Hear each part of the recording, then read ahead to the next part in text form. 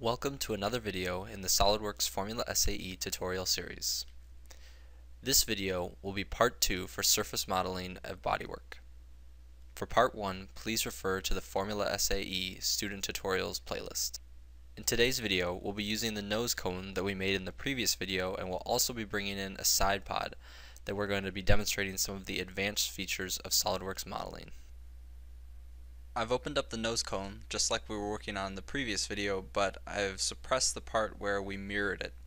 We're going to be doing some things that are going to be symmetrical on the nose cone, so there's no need to mirror it quite yet. The model we finished with last time is a pretty good start, and it provides a really good overall look of the nose cone, but it's still not a very practical model.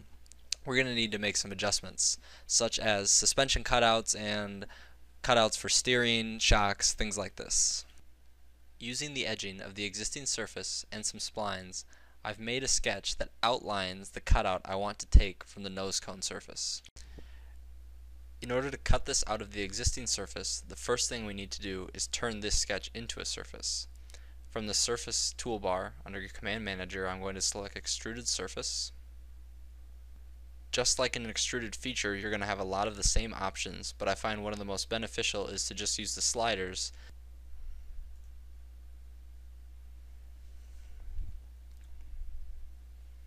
There are now two surfaces contained in the models. One that outlines the cut we want to make, and the surface that we actually want to be cut. In order to perform this cut, select Trim Surface from the drop-down menu in the Command Manager. Under Trim Tool, you're going to want to select the surface that is doing the cutting, and then under Pieces to Keep, select the surface that you want to be cut. The result will place a cut in the surface that we want to cut, but it will also leave this cutting surface intact. This can be beneficial later on when we want to combine surfaces and add fillets between them and things like that, but in this case we just want to go ahead and hide it as we're not going to have any use for it at the moment. Now we've successfully cut out the bottom of this nose cone so we have room for the suspension components. For this specific part, we're also going to want to do cutouts for the top suspension points and the steering arm. I've gone ahead and made these cutouts already using the same process as the first surface trim that I did.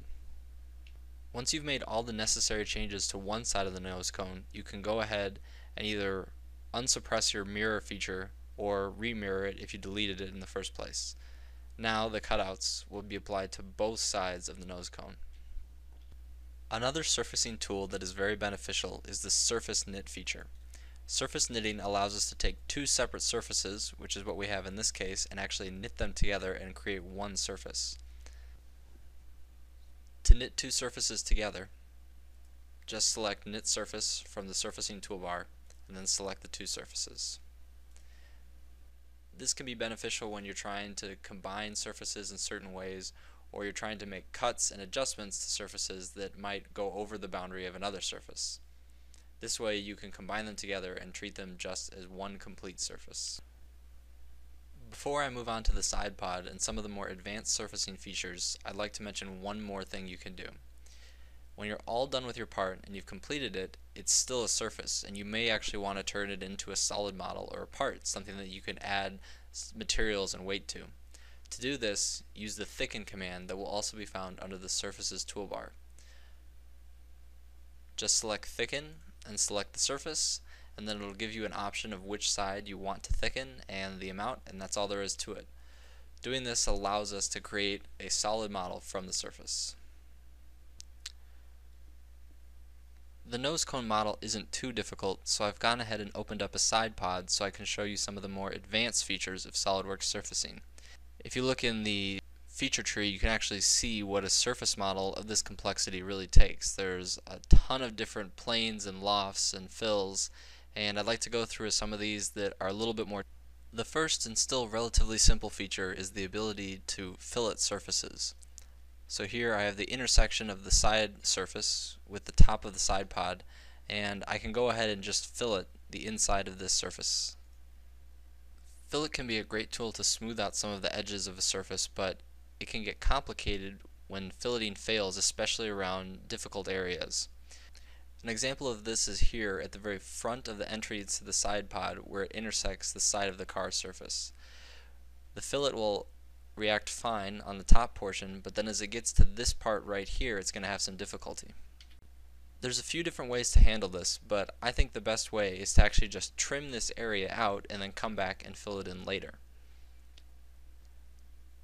Just like I did with the suspension cutouts, I just went in here and trimmed out this area that was causing problems and not allowing the fillet to rebuild right.